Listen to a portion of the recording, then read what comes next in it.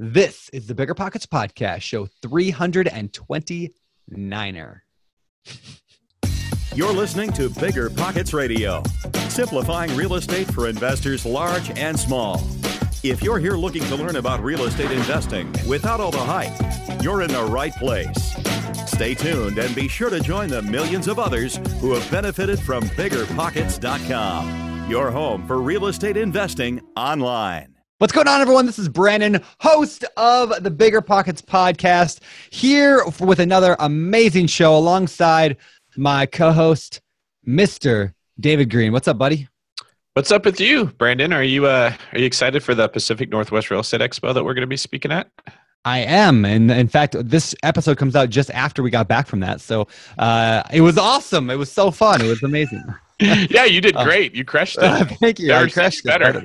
Wow. Thanks. No, yeah, I'm excited for that. I'm also actually, while this episode comes out, you would have just left Hawaii as well. You were hanging out with me. We had a blast. It was so much fun. I can't wait to go back. That was a ton of fun. Yeah, I love future recording episodes. Anyway, no, we're recording this thing here back about a month before it comes out. But today's show is so much fun. This was an amazing episode that I think this might go down as one of our more popular episodes ever. And I say that because our best shows, like I don't want to call it best shows, but our shows that tend to get the most downloads are the ones where people are like, that person is just like me. Do you know our number one show of all time? Do you know what it is, David? Most popular Probably show of all time? Like a Nathan Brooks show or something. It's the How I Became a Millionaire on a Gym Teacher Salary. Yeah, the right? school teacher. Michael Swan. Yeah, like he was like I think he's our number one, maybe number two, but he's up there like number 1 or 2 because it's like real person doing amazing things. Today's episode is about Felipe, who just a few years ago was on a totally different path. In the last few years, he was able to obtain financial freedom. He is not even 30 years old yet. And he actually, 2 days after this podcast comes out, I think he's turning 30 this year, I think. Maybe it's next year. He might be 29. Anyway, and he's only got 10 deals. It's an amazing story of how it doesn't take that. I say this all the time on webinars. It doesn't take that many real estate deals to obtain financial freedom. It just takes the right ones and the right strategy. So you're going to hear all about Felipe's strategies today on how he built his business using mobile homes to begin with. I got some crazy stories there. He shifted in. He's got some multifamily, some single family houses. He actually, his entire career was built off a massive failure of his lifelong goal, his dream. He's going to tell you that story. He's going to tell this great story about his tenant, how he didn't know his tenant's name for the first 3 years, which was hilarious. And then one of the more powerful things I think we've ever talked about on the show is he calls it the know why principle. Listen for the know why principle. And also you'll hear how, why Felipe and I are actually working on a deal together right now. It's one of the reasons I want to bring him on the show, because I want you guys to understand what it takes to be able to work and build a portfolio. And why did I want to work with Felipe? How did he pull that off? How did we get to know each other? Anyway, and then of course his strategy on buying single family houses and cash flowing like an ATM machine. There's so much in here. Anyway, I wanted to give you guys a few heads up of what's coming. So stay tuned for all of that. But before we get to that, let's talk about today's quick tip. Today's quick tip is very, very short and simple. If you are not a BiggerPockets Pro member, that's fine. But do me a favor this week, head over to biggerpockets.com/pro and check it out. We redesigned the Pro page. It's got all the features of what you get with a Pro membership. Chances are you will find you will make more money or save more money by being a Pro member than by not being one. So it's at least worth looking into. And at the end of today's show, I actually kind of in a humorous way, but legitimately it actually works. I made a coupon code based on kind of something we talked about, kind of a joke into the show. So stick around for the end and you'll actually get a discount on a Pro membership if you've been thinking about that. So hang tight for that. And that's all I really got. Anything else you want to add, David, before we get to today's show? Yeah, I want the listeners to let us know what they think about today's show. So if you guys could listen to this and then message Brandon and I on Instagram and let us know you like this style of show or you prefer the stuff that's a little more serious, or if you like it kind of mixed up. Today was definitely a little bit more lighthearted fun. Somebody who's maybe a couple steps ahead of a newbie, but he's still doing really, really well as opposed to the person that has 400 houses or 400 apartment complexes, whatever. Let us know what you guys think. We want to make the show as good as we can for you, and we need your feedback to do that. Please do. All right. Well, with that, let's get to today's show. This is gonna be fun. This is exciting. We've been chatting here for the past hour while waiting for Mr. David Green here's computer to start working and him to get internet back. What's up, David? You're back. Yeah, thank you guys for being patient here. Apple's supposed to make the best products on the world, but let's get you another one. 30 minutes for that computer to restart. Yeah. See, this is because I dump all my money in real estate. I can't afford a decent computer. You can't afford a new computer. It's like hanging by a thread or whatever, but he's got $1 million listings. That's funny. Well, okay. So in the last hour, while we've been waiting for David here, it hasn't been quite an hour, but we've been, Felipe and I have been chatting here just a little bit of a story, what we're going to talk about today. And like, I don't know, how many times have I said in the last like half hour, whatever, like, okay, make sure you talk about that today. Like, that's so good. Yeah, there's a bunch of good stuff. Yeah, there's a lot. You're like, you got to make sure you're like, we basically have done it already. Yeah, pretty much. We just did the whole podcast. So we're gonna do it this time in front of everybody else. So with that, let's jump into this. Actually, before we get into how you got into real estate, you want to tell the story of how you and I first met? No, but yeah, well, I'm just kidding. So this is awesome. And this gives so much honor to my wife. I love this. I have the best wife in the world, guys. Seriously. So what happened was my birthday was coming up back in May last year. And my wife was like, what do you want? And, you know, it's really hard because I have everything that I could want. You could say, if I'm comfortable, I'm really, and I was like, I don't know. And so she was able to look into she just knew what I wanted in real estate and all this kind of fun stuff. And so she got me a book. And she sent a DM to Brandon on Instagram and was like, hey, will you talk to my husband for 30 minutes on his birthday? And you said no. I say no to, I've never said yes to that ever. No, you said no. And then you said, because that's my wife's birthday too, or something. I mean, it might have been, I don't know. Yeah, and I think it was. DM'd you again. And then anyway, so she finally got it set up with you to where it worked out. And me and you had like a hour long conversation. And I was like, all right, man, I know you only gave me 30 minutes. So I'm going to let you go. I can talk forever. And you were like, no, that's cool. And then I just said, hey man, before you get off, do you mind if I save your number and maybe just ask you some questions going forward? And I bet you're like, well, if I say no, he's going to do it anyway, which I was. So I just asked your permission, kept it. And, it's kind of flourished into a little friendship here. Yeah, that's basically what happened. So I never say yes to things like, because I don't have a lot of time, right? I always say no to everything, right? That's my rule. But you found the one chink in Brandon's armor, which is to send your wife into his DMs. You're guaranteed to get a response. You've cracked the code, Felipe. Oh gosh, now everyone's gonna be, hey, babe. Yeah, I know. Yeah, no, I will not likely talk to you on your birthday. Anybody else? But I don't know. Honestly, I don't know why I did. Other than like, I just felt like I should do it at this one time, right? And here's the funny thing is now, like Felipe and I are actually working on a deal together right now. I don't know, who knows if it'll work out, but it's just funny how those things kind of happen. So anyway, funny story, very random how we met, and we've been keeping in touch. And here's what's cool about. Let me just tell everybody before we get into this story. What's cool about Felipe is that, like, we started chatting, right? Occasionally over text message, but you didn't like blow me up all the time. You didn't ask a million questions. You just kept it around, and then you provided value whenever you could, and you found some deal and you shot it my way, and you're like, hey, this looks kind of interesting, right? I tell the story in the podcast a lot about how Ryan Murdoch did the same thing. He brought me the mobile home park that me and him and Mindy ended up buying together, and it just was like, provide value, be a friend, like a normal person. And don't blow somebody up all the time. But you've been awesome about that. So I think that's what people don't understand. I think people try to come in and they hold people to like this pedestal. I mean, they put you guys probably like on top of the world, and they're like scared to talk to you. And that comes across that way. Like you're scared to talk to this person, and that just doesn't work. I mean, just, you guys are regular human. You put your pants on the same way I do, except David. I bet he jumps into his, but no, he does. Like you guys are regular people. And you're also assuming Brandon wears pants. There's a reason that it always shows him from the head up when we're recording these things on YouTube. He's on Hawaiian time. Oh, he scared me. Whoa. Yeah, I just kids watching it up. Yeah. I think people really just don't realize that, like, you guys have good days and bad days, and like, don't annoy you every day, or don't try to send you a gajillion emails. Like, if the email doesn't provide some type of value, is it worth sending? I've written up 100 texts that I didn't send to you because I was like, this doesn't add any value to him.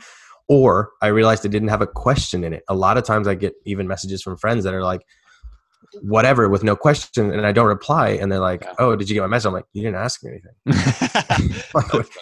You're like, what's going on? Anyways, yeah. Yep. I hear you. Well, anyway, I just wanted to give you a shout out on that because you are very good at building relationships, I've found. And something that a lot of BP people would learn a lot from, of how to build relationships, how to talk with people, how to network in your market. And we can talk more about that as we go through your story. But Sure. I thought we just kind of start this thing with that. So let's go into your story. Let's get into your real estate. I don't actually know a whole ton about your history of how you got into it. So first deal, how'd you get into real estate? Why real estate? Where'd you come from? What's your story? All that fun stuff. So I'm actually born and raised here in Nashville, Tennessee. All right. My family migrated here in 1989. I was born 1990. Nashville's a great city. I love it here. The way I got started in real estate is funny. Once I graduated high school, my mom and my family didn't really have a lot of money. We weren't like by any means well off or anything. So for graduation, most people get cars or a ring or whatever. I got a mobile home. My mom owned a mobile home, and that's what she gave me. And she was like, this is all I can give you, but she said it with like this is I'm giving you a fishing rod. Go fish. So what I did was I moved in. I started going to college, and I was like, whoa, I have to pay rent there and over here because I was an hour away. So I quickly just found a tenant, and it was just a painter from a construction site that I used to work at that lived in the same area, and he was moving out, and he was like, yeah, I'll rent a room. And I was like, okay, the lot fee is $350. I'll rent you a room for $350 plus the bills. He said, sure. So I lived for free my first year of college. So that mobile home was basically just kind of paying itself, paying the lot fee. So I would come home and be able to live there for free on the weekend. After I graduated college, I came back to Nashville. I was in Cookeville, Tennessee. I came back to Nashville, and I was like, okay, what does everyone do after college? They get a house, they get a car, they get a job. I was like, okay, I'm gonna and a dog, and a dog, and a dog, and a guitar. Like guitar to sing country songs with. Maybe, yeah, in Nashville, you're absolutely right. Everyone, and you can write the songs about the mobile home and the dog and all the other things that you just mentioned. So I came back and I moved back into my little mobile home, and I was like, okay, I need to buy a house because I just thought that was next. I didn't know anything. My goal, and I'll talk about this more, but my goal is actually to become a police officer. This is why I know this is going to work out, because David, the cop thing. But anyway, my goal was to be a police officer here in Nashville. Anyway, so I moved back into my mobile home and quickly realized, like, this isn't it, man. I need to buy a house. So I sold that mobile home, used it as a down payment for my first single family resident, moved into there, and brought my tenant with me. You want to hear something really funny? I still don't know. I still didn't know his name at this time. And this is 3 years into our rental agreement. Why? Because he moved in while I was in college. And after the first 3 or 4 months, it was just rude to ask him his name. So I would just come home and get rent money and then leave. Like, that was it. So I bought the house, and I was like, hey, do you want to come with me? And he was like, sure. I have nowhere else to go. So he came with me, and he's been faithful for rent. By the way, I still have him as a renter today. Oh, no way. Do you know his name now? I do. His name is Victor the Painter. Okay, good. Victor the Painter. In my phone, it says Victor the Painter. Anyway, so I sold the mobile home. I bought the single family, and I moved to Laverne, Tennessee, and I started my 9 to 5. After the sale of that house, after I got into that house, I moved into the master bedroom. I rented out one room to Victor the Painter, and then I Airbnb'd the other room. So I got Airbnb, a renter, and me in that house. Airbnb would usually come on the weekend, and that covered everything. So up to then, I still hadn't paid a mortgage or lot fee or anything. Yeah. Like, I was living for free since like 18, since my mom gave me that mobile home. You were house hacking before you knew what house hacking was. That's absolutely true. That's cool. So from there, I was really focused on becoming a police officer. Like, that's what I wanted to do. So I took a job while I was applying for the police department. David knows it takes about 1.5 years roughly here in Nashville, because you have to go through like applications, and they do background checks, and I mean, it's just on and on and on, which I think is great. Don't get me wrong. I think that's awesome. So I took a job at a company here in Nashville in their human resources department. That sounds exciting. And no, it was terrible. I gained like 30 pounds. I mean, it was terrible. I didn't realize what God was doing in my life, though, because while I was pursuing like this goal that I had of a police officer and like doing all this stuff, you can kind of see real estate in my background. Like, I did the mobile home thing. I got my first single family home. Like, you'll start seeing it slowly play out. So I was focused on that. And then let me backtrack one. I do have one backtrack. So in there, I actually bought another mobile home, and we'll talk about that in my deep dive. Remind me to talk about that. So I have another mobile home during I had my house in Laverne. I bought another mobile home after I had sold the original one for the down payment on my single family home.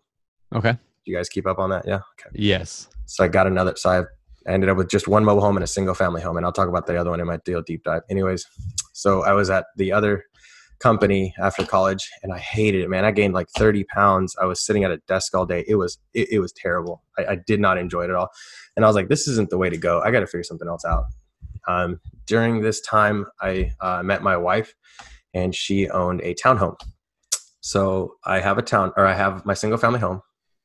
Me and my girlfriend then, and then now wife, she has a townhome, and I had the mobile home. So you can see real estate in my background while I'm pursuing something else. Yeah. Me and her end up getting married. We move in together. We Airbnb her townhome because it's in Nashville by the airport. Nashville's, blowing up like everywhere else, I'm assuming. So Airbnb is just taking off. So we Airbnb her house. We live in my master, Airbnb one room, rent to Victor the painter, and have the other mobile home renting as well. All right. So I need to jump in here. So I hear a lot of people saying my wife would never let me house hack, or I would house hack, but I would rent out a bedroom or whatever, but my wife just would not let you. What do you think made her okay with that idea of getting started that way? Of getting started that way. I mean, she saw the potential in it right away. When I was renting one room a month for $400 or getting $1,600 in Airbnb for that same month, I was like, man, this is not where it's at. Like Airbnb is the way to go. And she saw the money. I mean, she believed in me and she, agreed with my leadership. And she was like, I get it. Like, you read all these books and you understand everything that you're doing. You come at me with facts. You're not coming at me with maybes or ifs or buts. Like, you have history with this. So I think that's why she agreed. Yeah, that's cool. All right. So one more question then before we move on. Come on. Mobile homes. I'm sure we'll talk about them a little bit more later. Yeah. In fact, the deal that Felipe and I are working on together is trying to buy a mobile home park. Mm-hmm. But I want to talk about, mobile homes. Like, you actually bought a mobile home that you then are paying lot rent to somebody.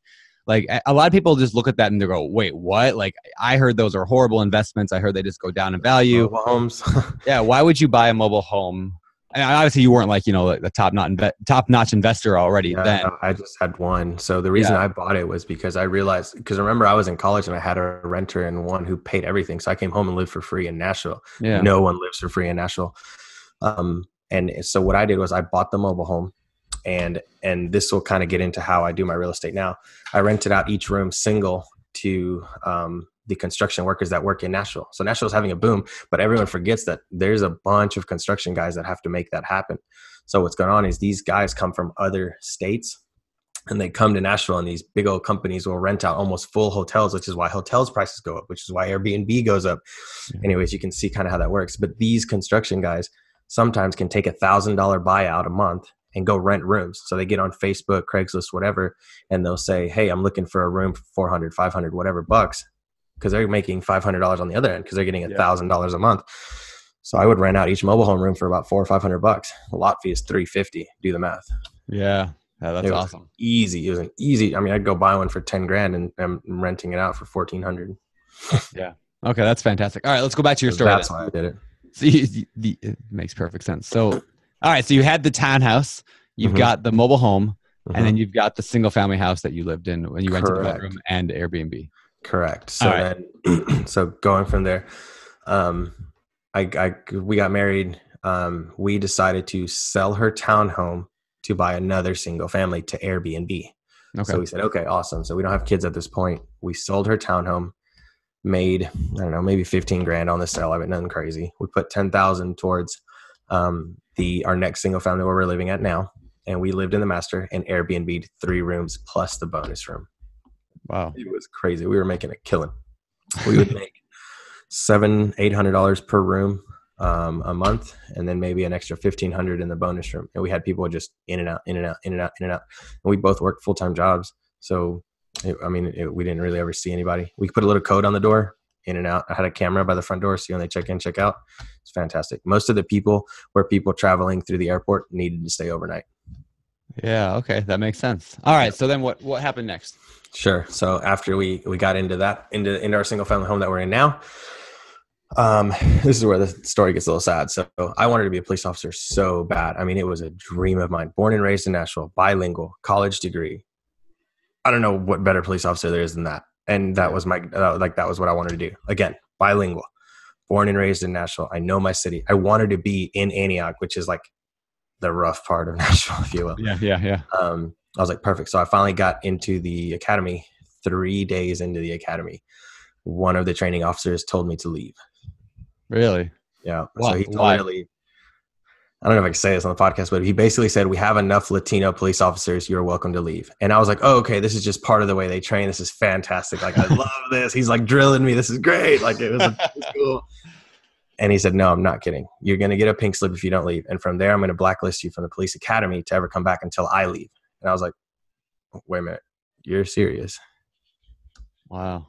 So after lunch, I came back and I had a pink slip on my desk. A pink slip, if you get 3, you get booted out. You can't reapply for 5 years. I'm sure David knows a little bit about that. And they said, no, you have a pink slip on your desk. And I was like, oh, flip. So I signed it. I took it in and he was like, oh, I'm not kidding. And I kept thinking it's just a scare tactic. But once I realized the legality of that pink slip, then I knew it was serious. So I just left and didn't come back. Oh, yeah. Okay. Saddest day of my life. Cried all the way home. Yeah, I was gonna say that's got to be like, how do you go from?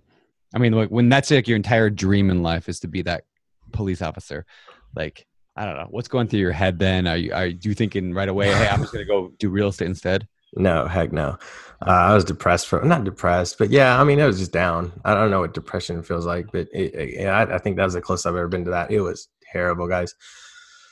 Again, 3 years of college.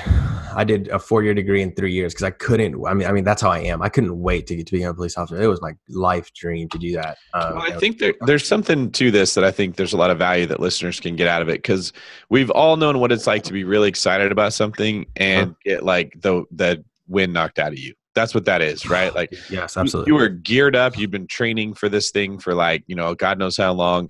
You show up and then something beyond your control happens and you realize it's not going to happen right now.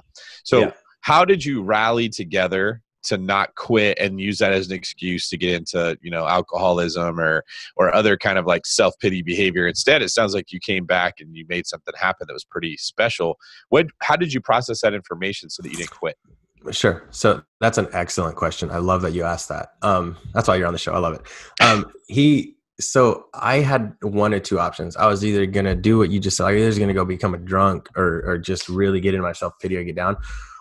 The way I got over it, and this is why I still have respect for this police department, I just accepted the fact that I was not what they were looking for. And I have to be okay with that, because knowing that someone was better, and I am okay with that. I had to say, okay, they saw something in me or didn't see something in me that didn't allow me to earn my badge. And I'm okay with that. That's your answer. Like, that's how I got through it daily. I told myself, I have to respect that they know what they're doing and I am not. And that's it. That's powerful just right there. Because it was probably very tempting to be like, these guys don't know what they're missing out on. I'm so great. Like, it's their loss. And now I'm just going to go party, or I'm just going to go back to human resources or whatever. And I'm just going to let the bitterness towards them carry me through. Instead, it sounds like you just accepted it really fast. Like Brandon and I have a friend, Hal Elrod, and he has this saying that he wrote the book, The Miracle Morning, really inspirational guy. And he always says, if you can't change it, then why dwell in it? Right. So he'll give himself like 5 minutes or so to just rave exactly and scream at the world and get it all out. At a certain point, you just take a deep breath. You're like, all right, well, I can't change it. Let me not be overcome with bitterness. So let me just say, hey, maybe it wasn't in the cards. Maybe I'm not what that department's looking for. Maybe this isn't the right time for me. But what can I do? And you took all that energy, and instead of focusing on something negative, you redirected it to your next pursuit, right? That's exactly right. In Spanish, we have a saying, el que se enoja pierde, which means the guy that gets mad is going to lose. So I wasn't going to be a loser. I wasn't going to be the guy that lost. And I just accepted it. That was it quick? I wish I could say it was. It took a little time. To this day, I can get sour about it. You can hear it in my voice. Yeah. But I know that I know that I am on the path that I'm supposed to be on now. And I told you heard some of my story. Like, real estate was always in my background. My vision was somewhere else, and I felt like the Lord was leading me this way. I just wasn't paying attention to that. Like I should have. Oh my gosh, I can't imagine if I had put in the effort that I put in to be a police officer into real estate. Brandon, I'd be sitting beside you in Hawaii. if I That's put funny. that much effort, seriously, guys, like I put in a Yeah. lot of effort into doing that. I mean, and that's what my conclusion was. They saw something in me or didn't see something in me that a police officer needed, and I find comfort in that. And that's it. Like I just find comfort in that. And now I can see it. I get to spend all day long with my son if I want to, or I go out and do real estate stuff or flip homes or whatever. And we'll talk more about that in a minute. But Yeah. being a police officer, I wouldn't have had that time. David, you agree? No, you don't have any time at all. I mean, and Exactly. not only do you not have time, but you don't have anything left in your brain to think about the stuff we talked about right now, because Exactly. you're constantly trying to turn yourself into this like perfect machine of part lawyer and part warrior and all the stuff that goes into being a police officer. I think that what I love about your story the most is that the piece that you felt like you were missing, that as a man probably made you feel like a loser. That's what no guy wants to hear. You're not good enough. We don't want you. I mean, that's like straight to your soul, the worst thing you could hear, right? Boom. So the piece that you felt like you were missing that could have led many people to quit is actually what allows you to be very successful in what you're doing right now. Right. And I don't know what that piece is yet, because we're just meeting each other, and I'm sure we're going to talk about it more. But that's kind of what I want to get into is, what do you think you learned that like, well, I don't have that, so this isn't going to work. But because I'm built this way, it's allowed me to excel like this. So all the listeners can hear, oh, that's why he's successful, because he's got this thing. And then maybe if they've got it also, they can bring it out of themselves. Sure. And it's an opportunity that I missed, which is now why I am successful. And that's my no why. My no why is, okay, I'll accept your no, but why? And if I feel like I'm going to pursue that, then I need to know what and like, why is it? So if you're like, no, you can't be a basketball player because you're not 6'5" and can dunk. I'm like, there's my why, but there's a no, but I also have my why. And you can translate it in real estate. When I go to the bank and they're like, no, you can't get a loan. Well, why? Because you haven't worked 2 years and and then the list goes on and on. I'm like, okay, so that's my no why. No, comma, why. If I get a no, I'm asking you why. And I think I missed that opportunity as a police officer where I could have asked, okay, that's fine. I get it. Why?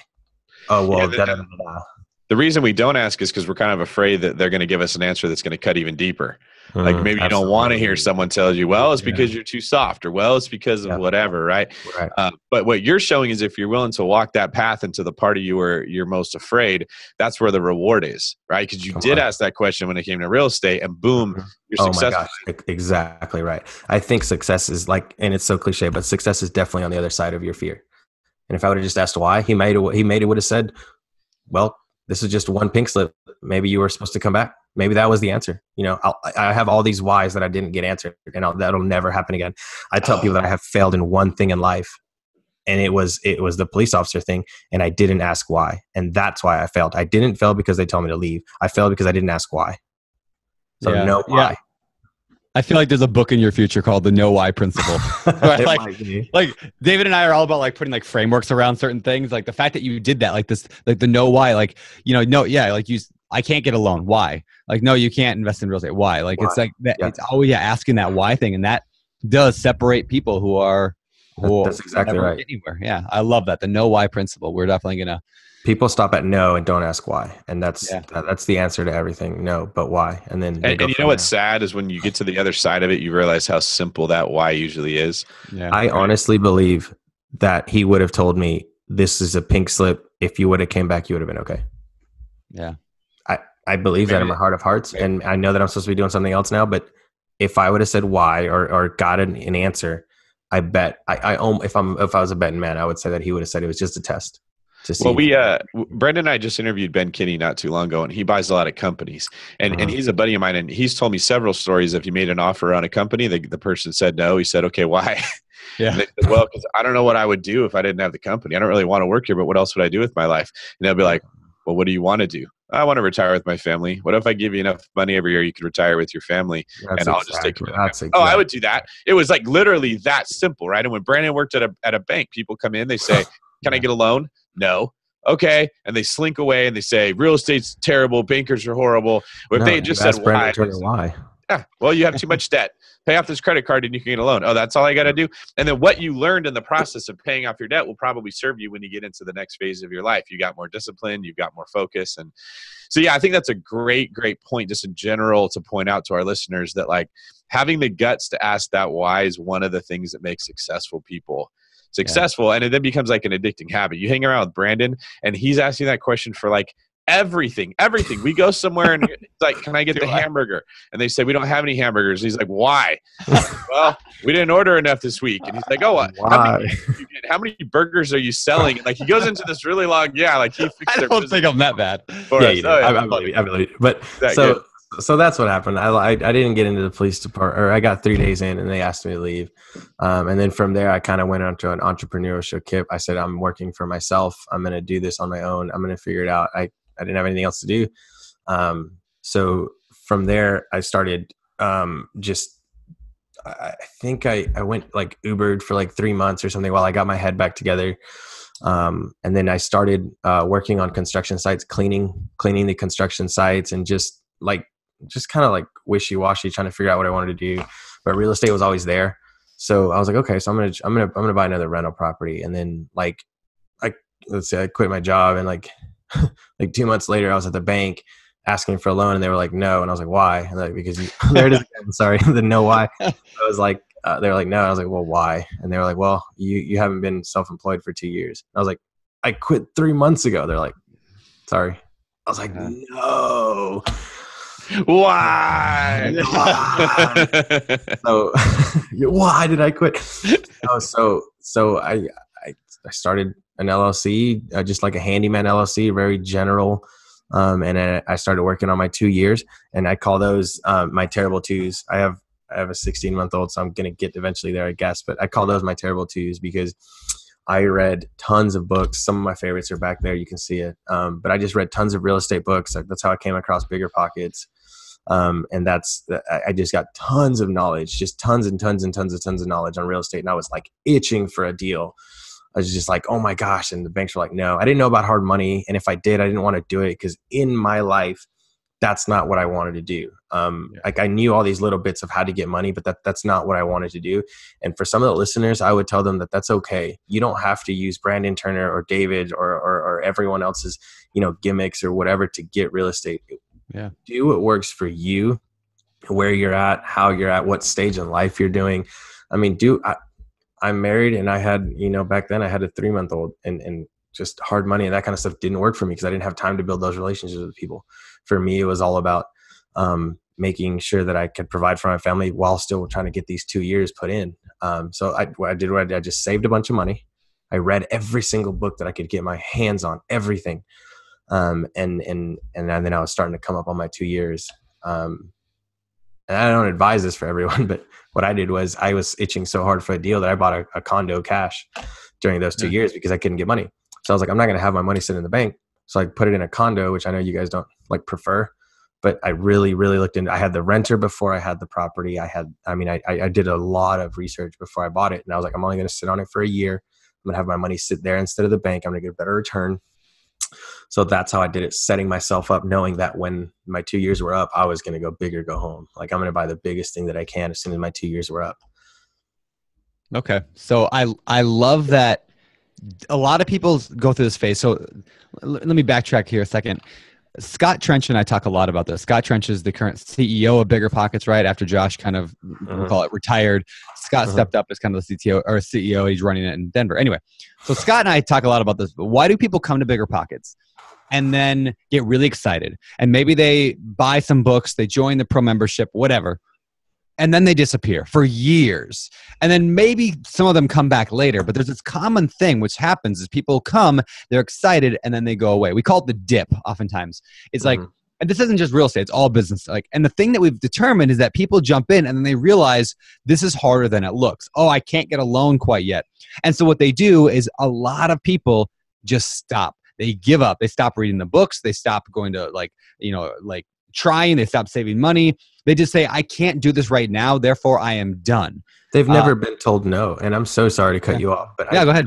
I know those people. They've never been told no. They've never been told it's going to be hard. They've never been told you're not good enough to become a police officer. They've never been told, they've never been given an obstacle, you know, so they give up. They give up. And then and they don't understand that all they have to do is why. They get a no and they don't ask why. That's it. That's powerful, right? So I love that you were like, you asked the why, you learned you needed 2 years. Great. You went and built a company so you could have the 2 years. Like who does? And then during that time, you worked on like learning how it's done and analyzing deals and making connections and doing like sharpen, the whole, if I had 6 hours to chop down a tree, I'd spend the first 4 sharpening my axe. You spent your terrible 2s sharpening your axe. So that way I worked on the construction sites with headphones on, listening to every single one of your pockets, every single one of your podcasts. Brandon, I know your voice like the back of my hand. Oh my gosh. That's awesome. I've listened to every one of your podcasts on the construction. I'm so sorry. Well, I'm so sorry. That's okay. And people ask me, how do I fund my deals? Well, working, and that's what I did. So for my first 2 years, I would be on the construction site with another college education, listening to my podcast, picking up sticks with a college degree hanging at my house. And it wasn't because I couldn't go get a job. It was because I knew that there was something different that I wanted in my life.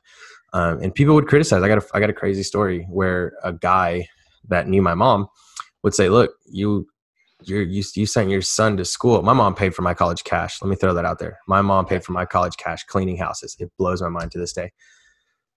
He would say, look, your son's out there, picking up sticks. He's got a college degree. I thought you told us he was going to, do this, that, the other. And she was like, he knows what he's doing. Like, just he knows what he's doing, and I'm not going to bug him. I've given him the rod, remember, my mobile home. Yep. He's going to do fine. And she was right. She's actually have a deal with her right now. I can talk about that later. That's cool.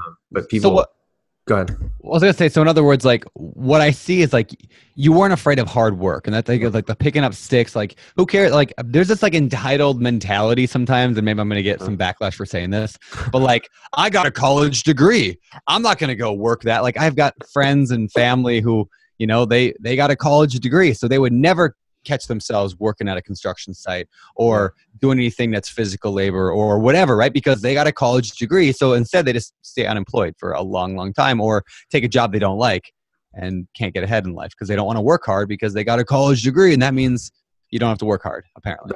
That's exactly true. There's a lady that's been asking my mom for work for about a year. My mom's like, yeah, come clean houses with me. And she just won't do it. Yep. She won't do it because she has a college degree.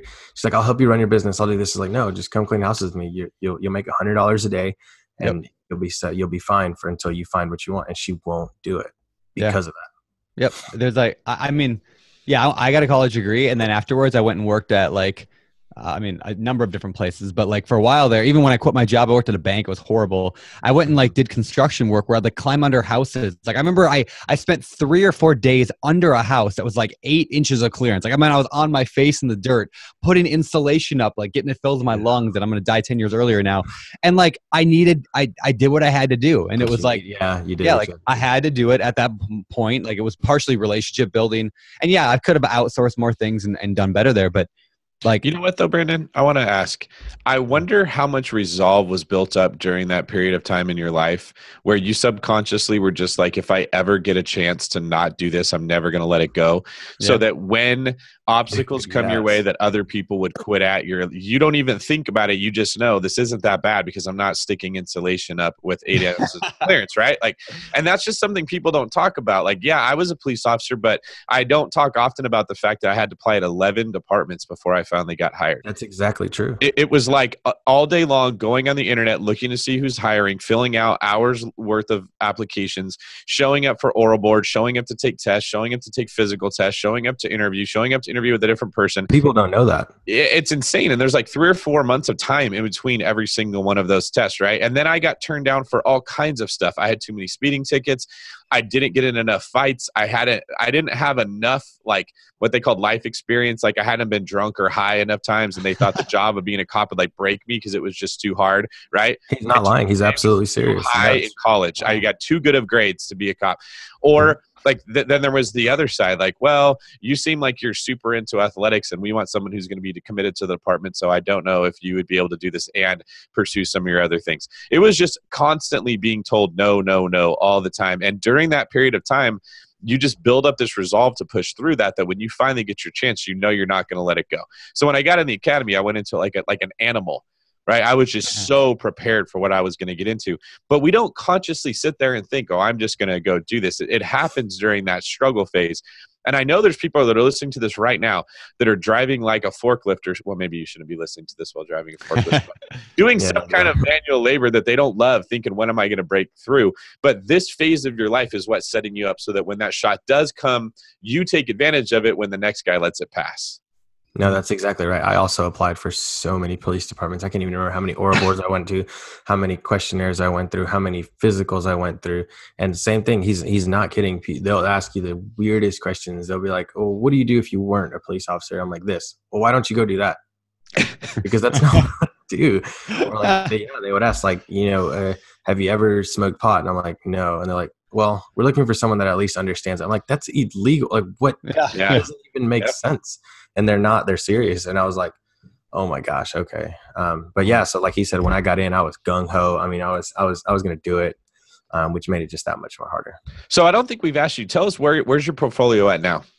How many? Okay. So I have a 6-plex, 4 single families, and a flip right now. And then how much income would you say they're generating a month? Each one is way different. So like my 6-plex, in total, your whole portfolio. 4,500. Oh gosh, I wasn't ready for that question. So I can go through them. So like my 6-plex easily does 1,200, 1,300, depending on, what like during the winter, we don't have cutting the grass and things like that. But then I have a single family home that also does about $1,500 a month. And I'll explain why it can do that versus, because I don't rent the whole house out. I really want to talk about that too. Like I rent all my single families, I rent out per room. So I'll explain all that as well. And then I have mobile homes that rent out differently as well. Okay, let's go there next. First of all, so you don't have. I asked you this earlier. So you do not have a full-time job right now. I mean, you were able to. You had the handyman. Are you still doing handyman stuff? Or are you still? The handyman became a moving labor only company. So people rent trucks, and my guys will go out and load and unload. Okay, but you're not actually doing that physical labor anymore. I mean, I sometimes if I want to go out, if I'm missing a guy or something, or if somebody calls in sick, I'll go do it. But I'm not opposed to work. So if the guy's like, "Hey man, I want to spend time with my kid?" Heck yeah, dude, I got you. I'll go in and unload the truck if I have to. But no, typically no. Okay, so and you don't have another job, so you're able to we could call that we need a better word for this. There's like financial freedom, and then there's like whatever that, which I would call that financial. Let me answer it this way. If I wanted to, I could sit in here the rest of my life. I would be. Okay. So I would call that financial independence. Yes, that's the point I was trying to get at. Oh, okay. Sorry. Yeah, through that if I wanted to, I can sit here. You went through that garbage so that now, if you wanted, you could be retired at this point. You're financially independent. Now you don't have what Brandon had to say is like F you level 2. Yeah, like I you're call it not- like level 1, level 2. There's like that's a level nicer 1. way to say it. Yeah. But that's awesome, right? Because and this is all from someone who thought that his story was over before it even started. Yep. And as you're just getting started in this real estate journey, you're already at that point, and that's how powerful real estate is. And I live for free. I mean, I'm in Nashville, and I definitely live for free. Me and my wife talk about it almost every night. How blessed we are that we don't have bills.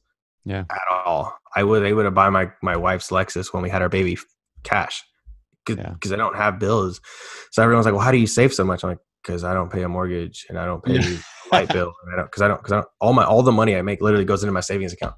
Yeah, like that's it's amazing. The craziest thing to walk into the bank and the ladies are like, "Oh, hey, how you doing?" "Oh, Mr. Mejia."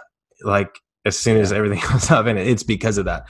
I've been able to build that. So I don't have to work if I don't want to. And how long has this been going? I mean, like, give us an idea of the time frame from let's say the cop thing when that failed, and you started how long? 2 years. 2 years. 2 years. You've done all this in 2 years. 2 years. All right. So that's incredible. Yeah, it just took 2 years. After that 2 years, I'm going on my 4th year now. So my 3rd year is when I was financially done working. I mean, my real estate really just holds me up. That's amazing. Okay, so you're flipping houses. You said you have a flip going right now. So let's talk about that. What's your flipping strategy look like compared to your rentals? Why do you choose one or another? What's that like? Sure. So I'll go into it. So my flips buy my rentals. So most people will flip a house, buy a car. I flip a house, buy a rental. That way I don't work even for my rentals. Like my flips do that for me. So my goal was always to have everything paid off by something else. So my rentals, feed my life, my flips feed my rentals, and it's just a continual thing there. So like I'm flipping a house in Murfreesboro right now that we bought for $75,000 cash, and we're probably going to sell it for $220,000, $225,000 easy. And that's if we just want to do like open house and best person gets the house. My rental properties in like the very first rental that I bought was a 6-plex in Cookeville, Tennessee, and that was like 3 months after my 2 years went up, because I had all this money saved up because I hadn't spent anything for 2 years, because I was like, I want to get into this rental thing. Yeah. So the moment that my 2 years were up and the bank would let me borrow money, I went out and bought the biggest thing that I could afford, and that was a 6-unit apartment complex. That's great. What have you learned? What have you learned on the 6-unit? Because some people have a lot of luck with those, like kind of that medium, like the small multifamilies that are larger than the residential. Like some people love them, some people hate them. What have you found? They pay my mortgage. Okay. I don't care if they call me and say, hey, the toilet's out. Cool. I got a guy in Cookville that'll fix it. So every month that unit pays off all my mortgage completely. So I'm literally just answering calls to make sure that everything there gets taken care of. I have somebody there that takes care of everything. I can go do it if I want. If I don't feel like calling him or paying the guy for that month or whatever, I can go out and do it. But most of the time I just have my guy out there who does all the work for me. So it's not, I don't think that's any harder or any different than how I manage my other properties, because for instance, I have single family homes, and this is what I do with those. This is my strategy with, is it okay? Can I start on that? Yeah, great. Please. I was actually just going to ask you that. So cool. So my strategy with so the sixplex is simple. You rent it out to anybody there. It's just really cut and dry. It's really simple. My single family homes are pretty cool. This is going to be awesome. So what I do is I buy single family homes in Nashville that have a giant 2-car garage under the house. That's how a lot of houses here are built. They have 4 bedrooms upstairs, 2 bath, and then giant 2-car garage on the bottom. So what I do is I go there and then I build 4 bedrooms downstairs. So now I either have 4 or now I either have 7 or 8 bedrooms, and I rent them individually out to the construction workers that work in Nashville. So what happens is this boom that's going on brings in a lot of construction guys. They want to get some of that money. So the company pays them $1,000 a month to go find a house or wherever. They pay me $500 a room to live in this place. They work 12, 13 hours a day. They work 7 to 7. They come home, have dinner, eat, sleep, do it the next day again. Yeah. So every single one of my rooms rents for, let's say, anywhere between $400 and $500. You have 8 rooms, do the math. So I constantly do that with single family homes. I put it's down to like $15, maybe $18,000 to build the whole downstairs. But now I've converted a single family home into a duplex. Now I have the top and the bottom rented out, and usually they're all friends too, because so one guy gets a room and he tells all his buddies, hey, come live in here. You're going to make $500 more a month or a week. Yeah. I'm sorry, a month. And they all, and then if one leaves, he tells the next guy, hey, I'm leaving. If you want the room. Boom. So I rarely do advertising on any of my rentals. That's so cool. You are basically taking these single family houses. You're adding another level. You're taking the garage or basement or whatever you want to call it, turn it into more bedrooms, which then now you could rent out by the bedroom, which is super cool. But now you're dealing with roommate situations. You're dealing with people who are, like, I don't want to like stereotype, but like probably single men who aren't always the cleanest, right? Like I've rented to a lot of roommate situations. My infamous toilet story was to a roommate. I laugh every time you bring it. I wish somebody had a video of that. That would be fantastic. No, you don't. So tell me about like, what's that been like? What have you found? What's the hardest thing with it? What's hard about it? What works? What have you found that it helps you? Sure. So the hardest thing with that is actually everything's paid in cash. Look at that. Real estate problems, cash. Yeah. They always end up calling me to come pick up cash. And that's what I do. I just go and pick up cash. But like I said, most of them are friends. They will call each other to, hey, I got a house with 3 rooms, and all their buddies come in, and they're not messy because they don't kind of have the time to be, if that makes sense, because they're all construction workers. So they literally, like I said, have dinner, shower, do it all over again. Okay. So the biggest thing that I have is maybe the kitchen gets a little messy, but that's okay. And then most of these guys have like sleeping bags, or they don't even have furniture because, like I said, they're only here on a 1-year contract or whatever. So they go out and buy a mattress or 2 and a TV, and like that's it. I don't have laundry rooms. I don't have anything like that. They have to go and do their own laundry somewhere else. And another key factor in that is a lot of these guys can't go out and get apartments because they're construction workers. Most of them don't have the documentation they need to go pull, I don't know, a lease on an apartment, or they're not going to be here long enough, or whatever the case may be. So a lot of times they're scared to get kicked out. They're super respectful. They call me to pick up rent. If there's any problems, they're like, hey, sir, there's an issue, and they're like real conscious about it, and they tell me immediately. So it's fine. It works out great. Someone asked me once, like, is it hard? I'm like, no, it's not at all. Actually, it's really, really easy. They don't feel entitled by any means. They know look, they're not stupid. They know that they're in this country undocumented. And it's, I don't, not to get political, but they know it's wrong. And they are very self-conscious. I mean, like they come in, they're quiet. They're not trying to stir anything up. They're trying to get enough money to make sure their family has food to eat that month. And I'm not going to kick you out because of that. Yeah. So they're awesome. They're my favorite tenants, to be honest. Cash, Hispanic guys that pay cash, single, go construction work all day, come back, sleep. It's great. Yeah. Yeah. I had a number of tenants who paid cash when I first took over, when I first got started and whatever, and I would go pick up cash. I shifted eventually over to something, I don't even know if it's still around for everyone else. I heard that they shifted, but it was called like Pay Near Me. I think it's still around. But anyway, Pay Near Me. Basically, all my cash tenants now just go to 7-Eleven down the street and they pay cash at 7-Eleven. That way I don't have to actually physically deal with it. So there is that as well, something to throw at you. Because like people are sometimes shocked at like why I don't or especially early on, like I didn't take rent. We didn't really have like an easy way to pay rent online. And I was like, because half my tenants don't have bank accounts. Like, how are they going to pay it online? They don't have a bank account. And that blows people's mind. Like, why don't I use, like, there's some like great software out there. Like Cozy is a fantastic program. Yeah, I've seen all that. And most of these guys don't, like you said, don't have bank accounts because they can't. Or computers. Yep. So what I've done is I've always noticed that there's like a crew leader that lives in the house who is the crew leader on the construction site, who collects all my rents, who I meet at the taco shop or at the gas station or whatever, and then pick up all the money. And he handles the house basically, if you will, because he's the construction leader. So when he gets home, things really don't change. So I usually end up knowing that guy pretty good. What's so cool about this is like a lot of people are probably listening to this right now going, oh my gosh, I would never do that. I couldn't rent by the room. I don't want to pick up rent. I want to meet people, right? Yeah. But other people are listening to this going, I'm working a crap 9-to-5 job in an HR department right now. This sounds so much better than what I'm doing. Yeah, these construction guys cash. Yep. Yeah, like who cares? Like, like it's just there's so many ways to invest in real estate and so many different strategies that work for different people. And this works perfect for you, and I love that. And I wanted to point out what Felipe is doing is he is solving a problem that nobody else wants to solve other than a hotel. Right. Yes. These guys need a place to stay. They don't have a bank account. They're ideal tenants, but it's tough for them because they can't spend $200 a night on a hotel room. Right.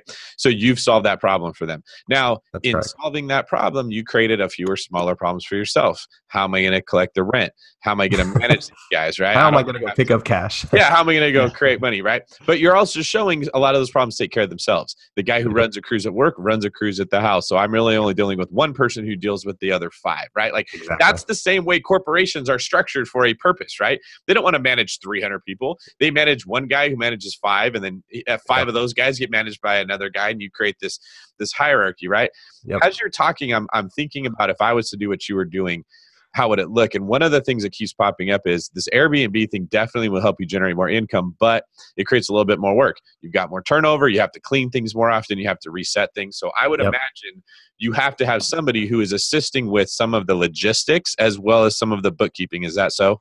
Oh, I love that you asked that because I hadn't even thought about saying this, but yes. So listening to your podcast, I'm mixing the processes that you guys talk about a lot and then kind of my Latino heritage, if you will. So like, let me go back real quick. Those construction guys also fix a lot of things in the house because they're construction guys.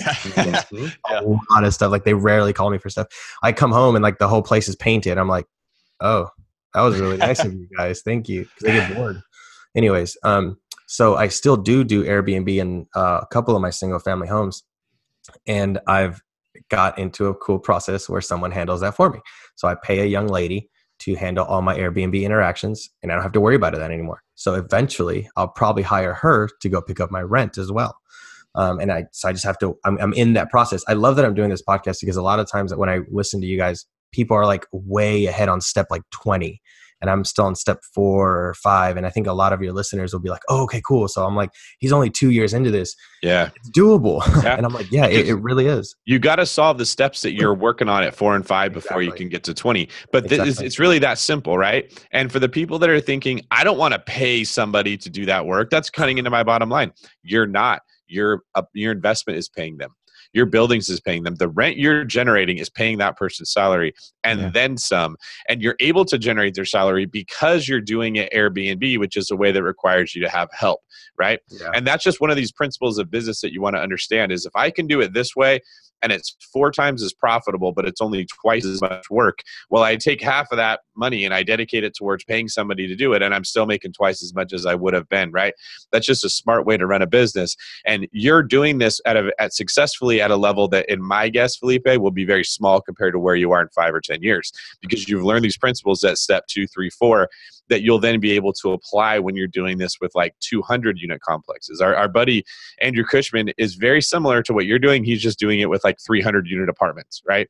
And he's analyzing all of them. And I've just been relentlessly beating on this guy. Andrew, if you're listening, you're welcome to hire an assistant to help set him up to analyze stuff, right? Like, he's got to be the one to look at the numbers, but he doesn't have to be the one to gather and verify all the information. He can have somebody else that does that.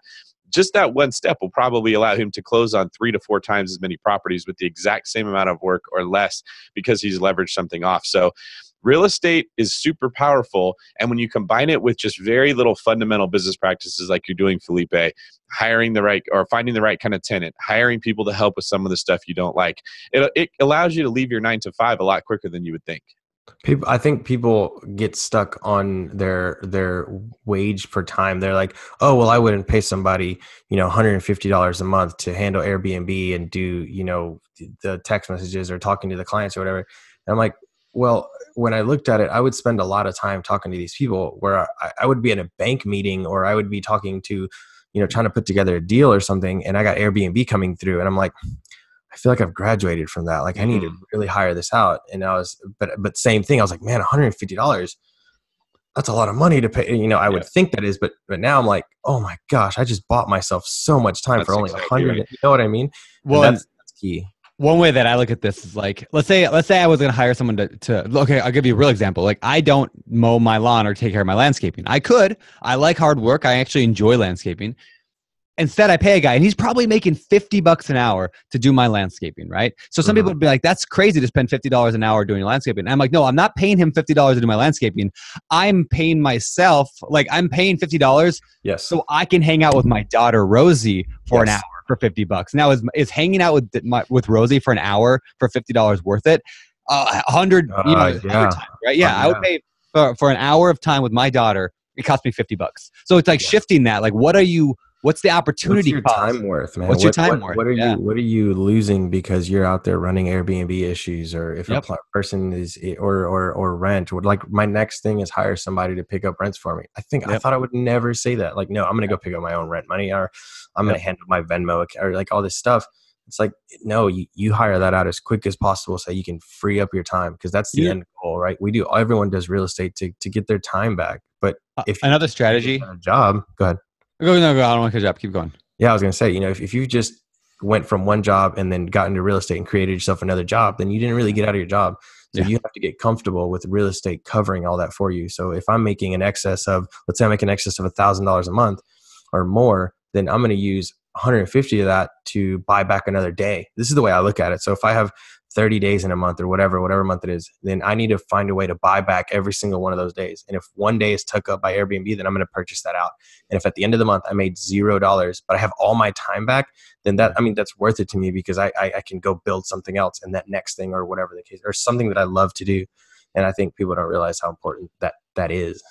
Yeah, that's powerful stuff. Very cool. I was going to throw one idea at you. And again, you've maybe thought of this before, but it's an idea. I've never done it, but I've heard people doing it. For those who like get cash like this, if you don't want to do like a pay near me kind of a situation, what some people will do is they'll give their tenant a bank account number, because you can deposit money in any bank account. A lot of people don't know that, but you can go to a bank. You don't sign to deposit money. You only sign to withdraw money. So what I know people will do is they'll give all their tenants deposit slips and with the account number on there. Now, it could be a different account number that you just transfer the money over. That way you don't have to worry about them knowing your account number. But anyway, you give them all like the account number where rent gets deposited. And then every tenant gets a different penny number on their rent. So if the rent is 500, it's 501 cent, 502 cents. So you know, that makes sense. Now you know who dropped. Now you don't have to deal with it at all. There's no cost for the tenant.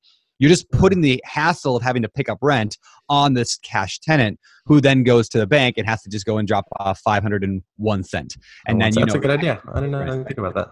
That's really good. Kind of a cool strategy. There you go.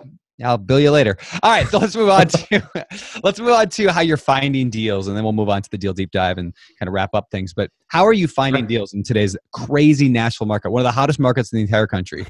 So true. I've just built a relationship with a good realtor. Oh my gosh, realtors I think work for free. It's crazy. I don't understand how you guys live.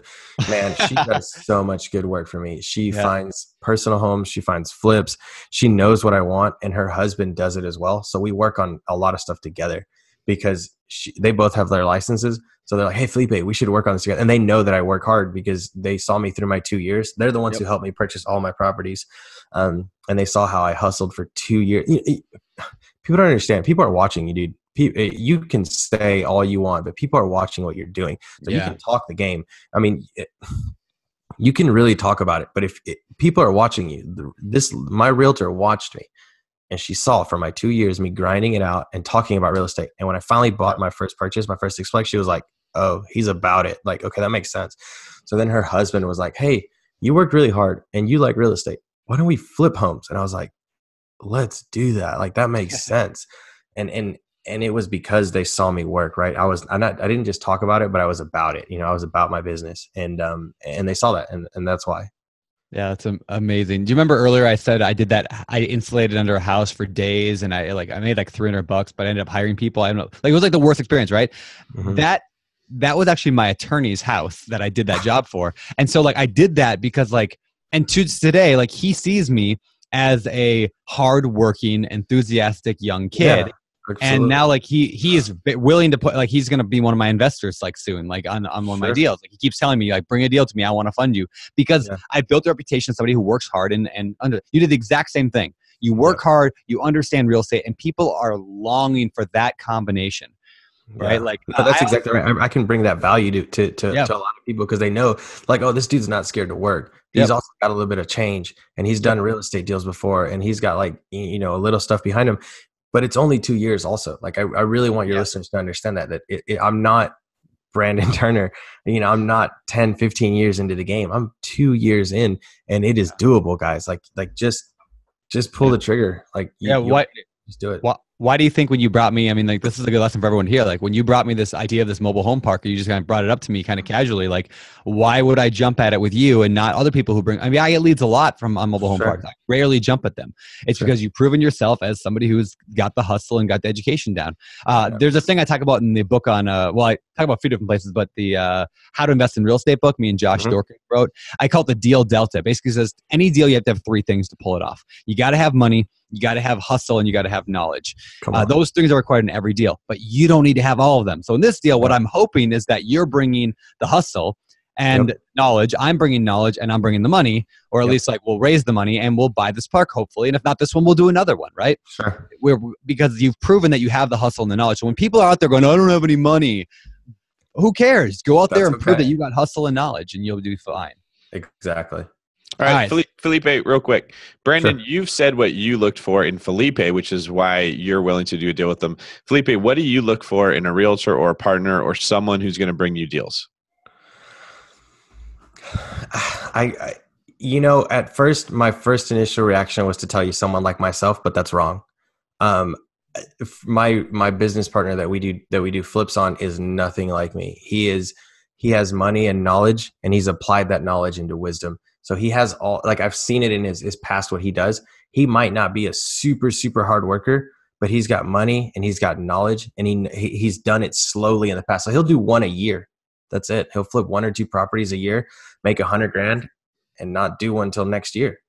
And I'm like, dude, you could do like one every 2 months. Like, what are you doing? So that's why me and him clicked, because I can do a flip every 2 or 3 months. He sees the hustle in me. I saw that he's done this before. I saw that he's proven that he can do it. He's proved himself to me by doing it over and over, 1 or 2 a year. I've just come in and did kind of like what's that guy with McDonald's did. I was like, dude, we can really blow this up. Like, this isn't let's make this process and let's just make this like a machine. Boom, boom, boom, knocking it out. I just watched that movie, The Founder on Netflix. Yes, that one. That's exactly right. Okay, so what I hear you saying is you were drawn to him because of his knowledge. He knew what he was doing, and that's something that's very difficult to fake. Exactly. His track record, it wasn't just him telling you, hey, man, let's go do this. You could look back and you could see he has been doing this, right?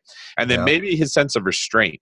Like, he wasn't running out there and doing a deal every single month just to say it was done. He wanted to do a good deal, and you recognize I can take all his strengths and add some gas to the fire, which is my drive, and we'd be a good partner. Is that right? Yeah, he's like this 65-year-old guy who, like I said, doesn't have to do it. I don't think he just does it to he does a house and he lives for a year. He does another house and he lives for another year. It's great.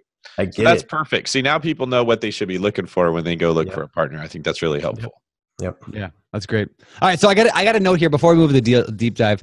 I got a note here from Kevin, our producer, who says to ask you about the ending of the story of one of your early mobile homes. Something drastic happened, and he won't tell me what it is, but do you know what he's talking about?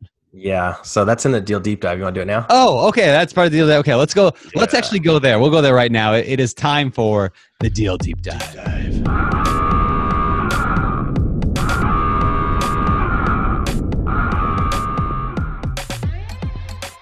All right, it's time for the deal deep dive. This is the part of the show where we dive deep into one of your deals, and apparently we're going to talk about one of your mobile homes here. So why don't we start with the typical questions. Number one, what kind of property is this?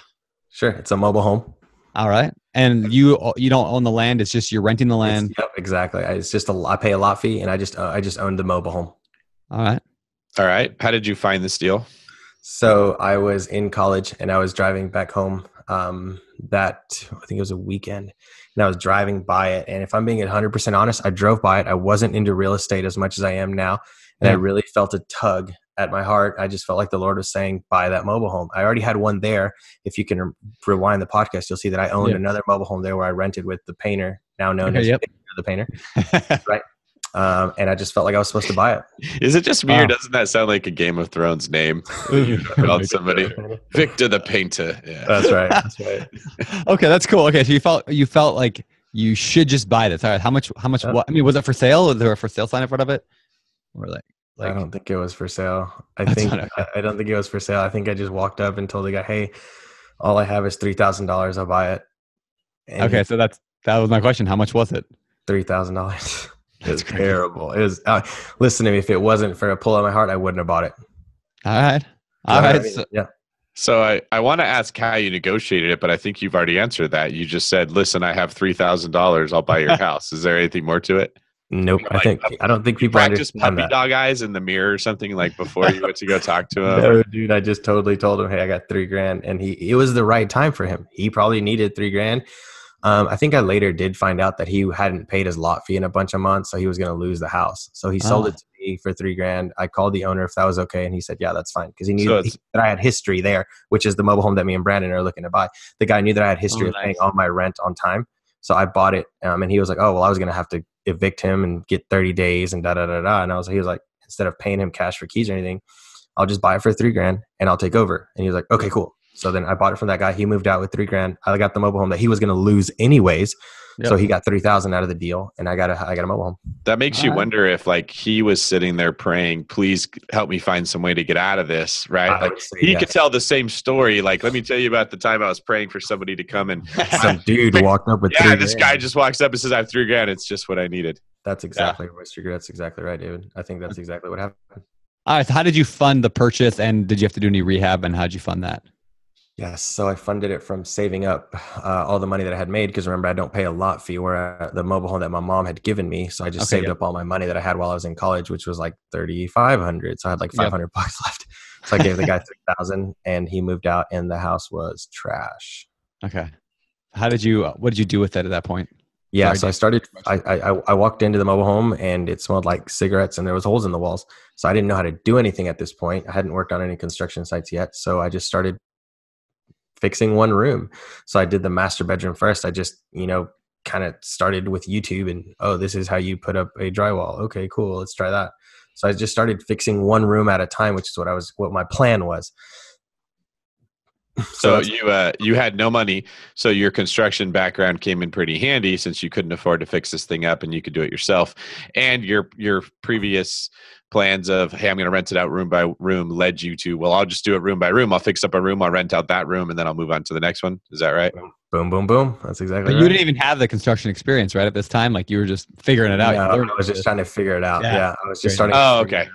I was going to say, this sounds too much after. like Mr. Miyagi teaching you how to wax cars, and then later on, that became like. So I just started fixing one room. We didn't get into it, but I actually did like carpet installation through high school and stuff, just to kind of make a little bit of money. I've always been a worker, so I laid the carpet in the room and then kind of fixed up the walls slowly and enough to be able to use the restroom in there. And I actually moved all my stuff into that room from the other house. Nice. So people might think this is great. So I actually did my own carpet for a long time. I actually think carpet installation is interesting because it's actually one of like I think not easy to do, and it's like a little bit complicated to learn how to do it, but it's so expensive to hire other people. Like it's really easy to do. You watch it. Yeah, it's not bad. You can do. That's how I learned it. I learned how to do it watching YouTube videos, and I would haul in these big 12-foot rolls of carpet up up 2 flights of stairs to my rental units, and I would lay the carpet in the afternoon. I'd be like, I just stay. Now, granted, I know we just talked about like how hiring other people, but when I was young, when I was like, you do what you got to do when you're young. You do what you got to do, and so I would install my own carpet and save myself $1,000 or whatever, and it would take me a couple hours to lay a carpet. This explains the size of Brandon's biceps now. I've been trying to figure out how he's so rocked without ever touching a weight. My little like pencils for arms. Yeah, exactly. It was very lightweight carpet. It was very lightweight carpet. It was a rug. It was a rug. All right. He wasn't doing carpet. He just threw rugs. It wasn't carpet. He just does rugs. He just used a stapler to tack them down around the corner. Yeah, it looked like a quilt on the floor. All different rugs together. Okay. Well, I was gonna say, so funny thing. One thing I loved about doing carpet, I still to this day like this, is it's like a challenge to seam carpet. Can you seam carpet without people seeing where you seamed it? It is such a challenge. That's the hardest part, right? It's the secret to that is just doing it away from the windows because it's the lighting that makes it show. Yes, it is. And there's like all these the sides. There's little tricks, like you got to use a sharp knife, right? And you got to have like, it's got to be the same direction of the carpet. Once you learn this stuff, like it's like an art project every time. How excited you are. Like, I'm really excited about this, isn't he? You guys should write a book together. Carpet. Brandon and Felipe. I often think if everything in my life exploded and I lost all of my money and I lost everything that I have today, I would probably go start a flooring company. And I wouldn't do all the flooring, but like I think like people will always need flooring, and it pays well. It does. Yep. I'm the flip that I'm doing right now. I'm sorry. Back to the deal deep dive. But you jump on it. Okay. Yeah. So the flip that I'm doing right now, actually, I ordered like 15 boxes of laminate, or I'm sorry, of LVT to put into that property, and 10 of those were wrong. Like only 2 of them were the right color. I was so upset, and I had to pay my installer's lunch to come back because I had to go pick up more flooring. But I'm paying this guy like tons of money to lay this. I'm like, dude, I could do this. Now I'm at the point where I can pay someone to do it because, it's better for my time for him to do it while I can be doing something else. Yep. But yeah, flooring pays very, very well. People don't understand. Yeah. Okay.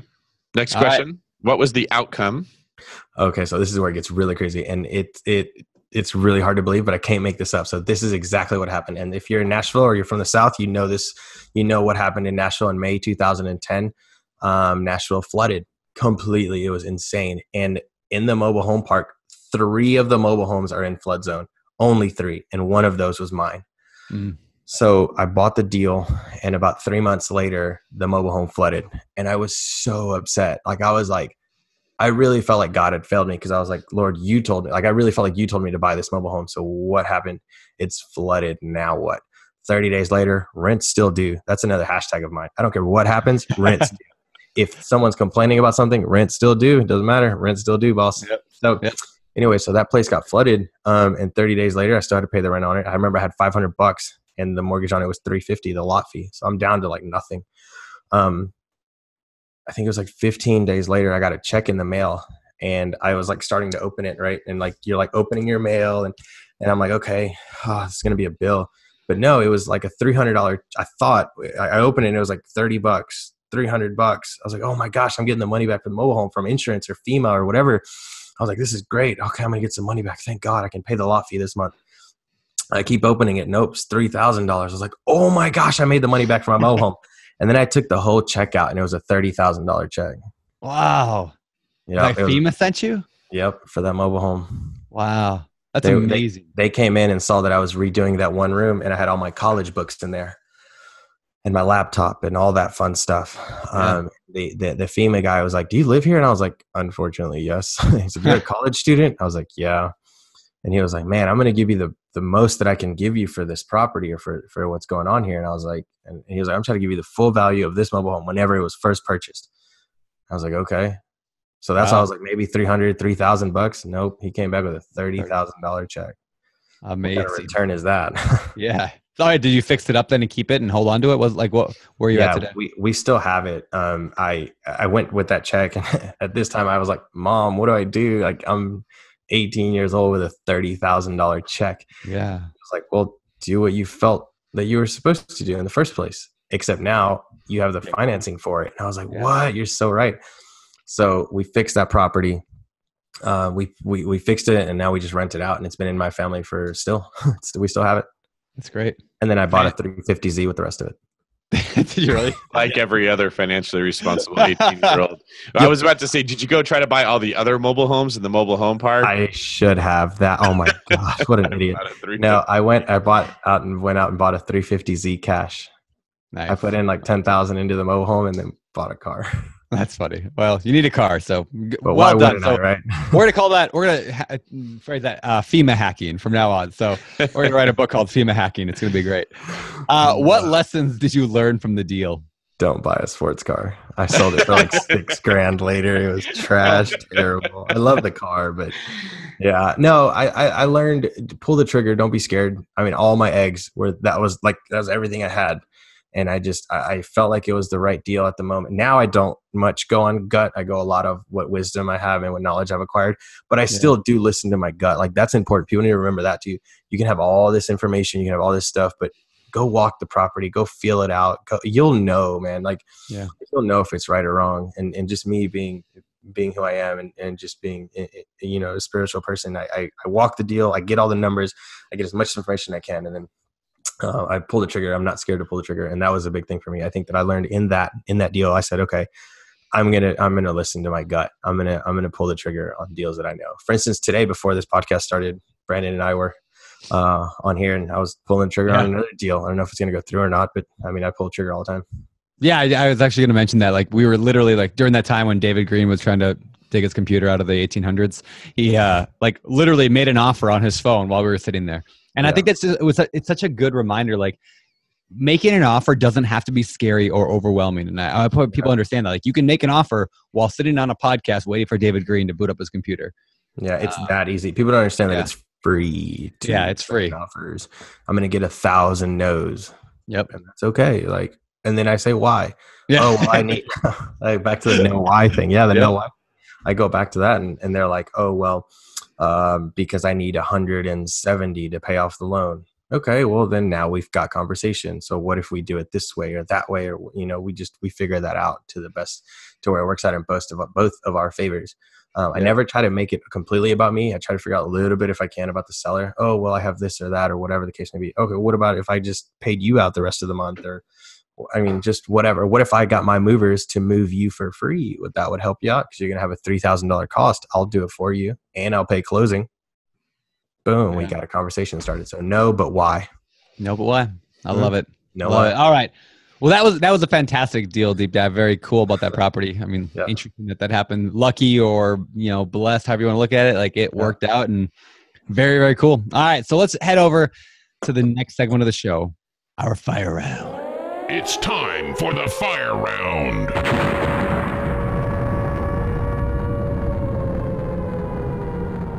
All right, it's time for the fire round. These are the questions that come direct from the BiggerPockets forums. We're going to fire them right at you right now, Felipe. Number one, from Ryan from Grand Rapids, Michigan.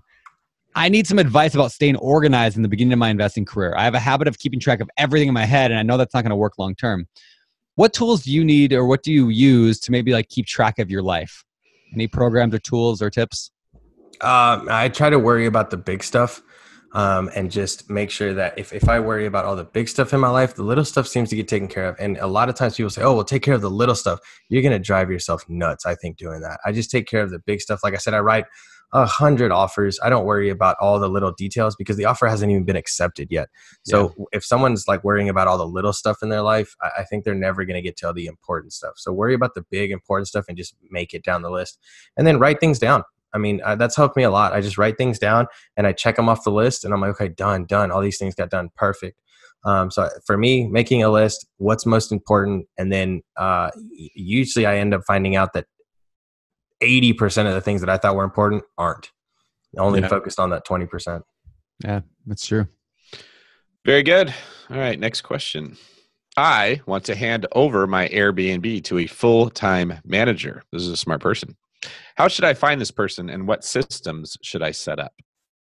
Sure. So for Airbnb, there's no keys. So I found out really quick that was an issue. People would steal my key or lose it, whatever. So I put in a little lockbox or a little punch-in code thing. Boom. That takes care of one of the issues.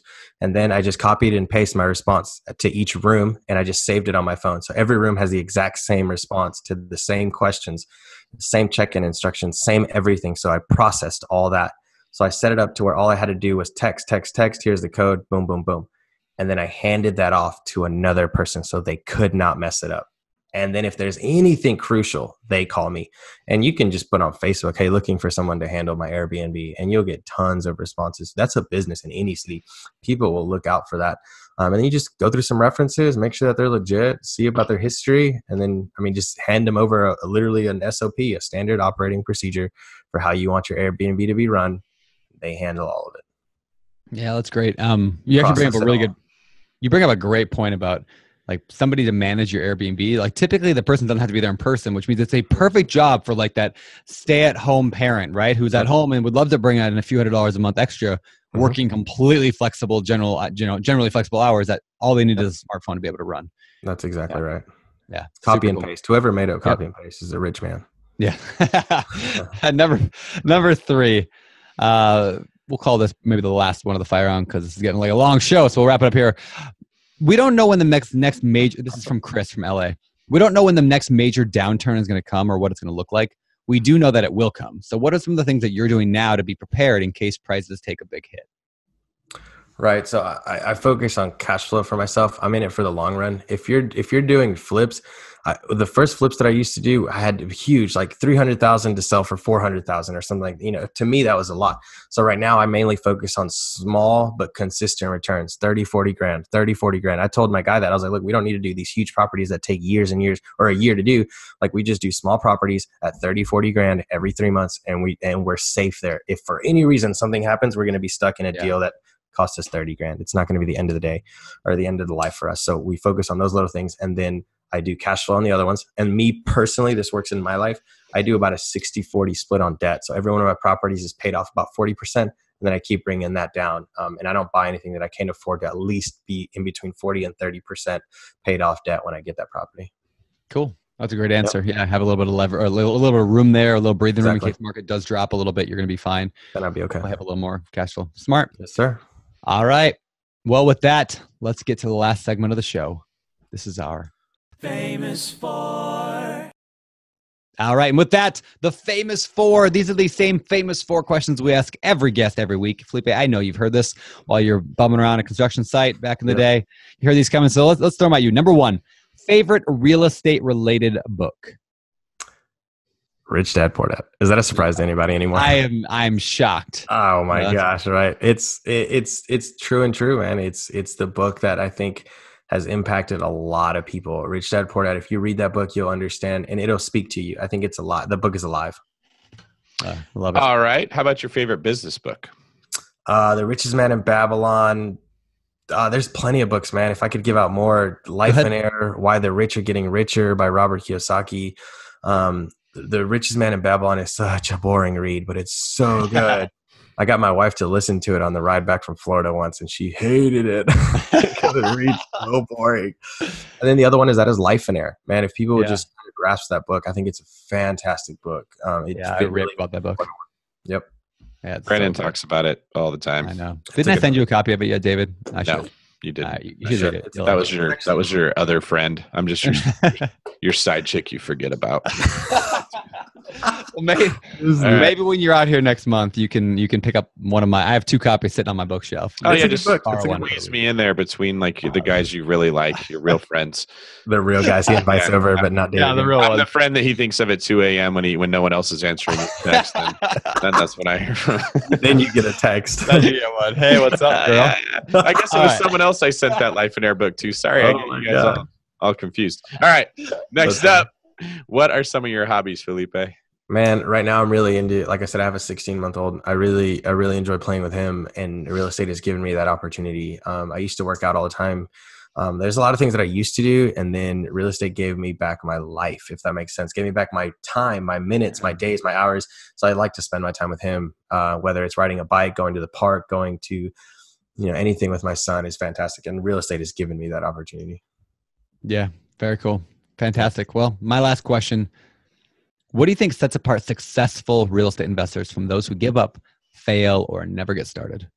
The comfort zone. That's an easy answer for me. I think a lot of people get stuck in their comfort zone. And I can say that because I really feel like I never had a comfort zone. Being a Latino in Nashville is really hard because like everyone is not Latino. So like, for instance, when I was in high school, I was too Mexican for the white guys and I was too white for the Mexican guys. So I was never in a comfort place because I spoke perfect English, but the American people were like, no, well, you're brown. So, go over there. And the Hispanic is the same thing. So I think a lot of times people get stuck in a comfort zone and they don't step out of that. And the reason I was able to be successful in real estate is because I never had that quote unquote comfort zone.